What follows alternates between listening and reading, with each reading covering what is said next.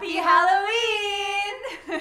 We have some tricks for you to treat your man with for a wonderful night in the bedroom, don't we? Yes. And the reason why we're doing that is because you women have called us and told us that you think it's impossible to spice up your sex life after being married for what? 10 years. 10 years. We had one 12 years. specific woman who told us that she Yes. just tells her husband, come on, baby, let's just get it over with. Ah, that is so bad.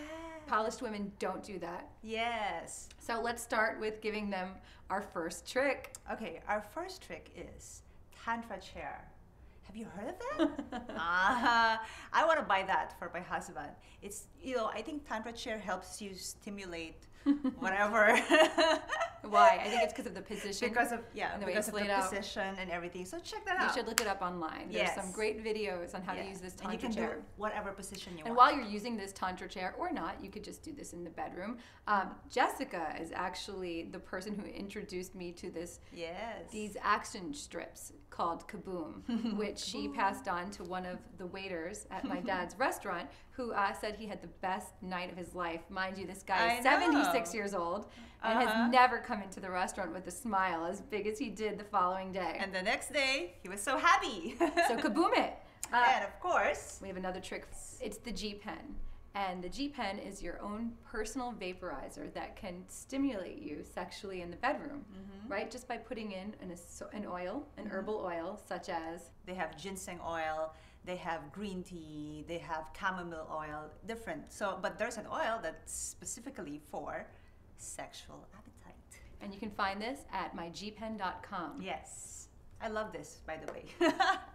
I use it all the time. What else do you use all the time? Tell them. And of course, the best one, the vibrator. And you're suggesting for women to bring this into the bedroom with their man, not just use this on their own. Not just use it on your own, but I used to say that I'm only going to marry the man who's better than my vibrator.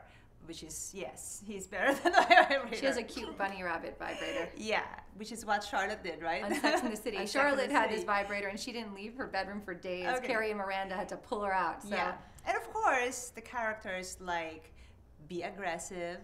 Right? Yes, that's a great characteristic to have. It's a little trick that we would like to share with you. If you just grab your man once in a while, show them how to do it. Yes, and of course, do it all over your house, not just in the bedroom. Or not even all over your house. Do it in the car. Or in the car, Do it in the parking lot. I know, last time the police caught us, me and my husband. Wow. Yeah, I know. And of course, whatever we're wearing, costumes, dress. Yes. Now we're doing this for Halloween, but we suggest that you try to wear a costume on other nights as well. It will sure spice up your sex life. Yeah. So, ladies, polished women are artists that experiment.